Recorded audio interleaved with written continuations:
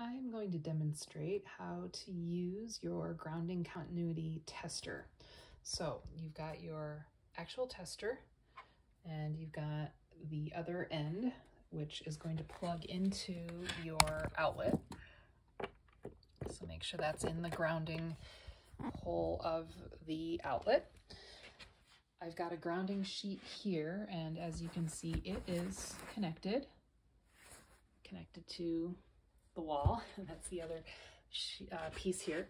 So basically what we're going to do is take the tester and we're going to make sure the tester is actually on. So you're going to press that. Pressing it once, you'll see the green light. If you press and hold it, the green light flashes on once and then it goes off. That means that this is ready to go. So to make sure, or to test to see if your grounding product is in fact grounded, you're going to put the device onto the surface. In this case, it is the sheet. You're going to press it. Oops, and hold it, and it's staying on. So that means it is in fact grounded.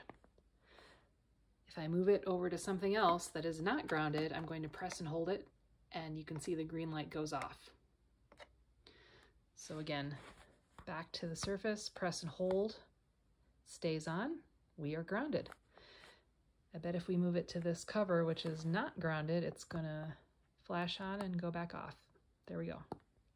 So here we can see, very easy. Again, make sure that your grounding device is plugged in to the wall. So that's the yellow here on my sheet. And then the tester is plugged in to another grounded hole in your outlet, and you are good to go.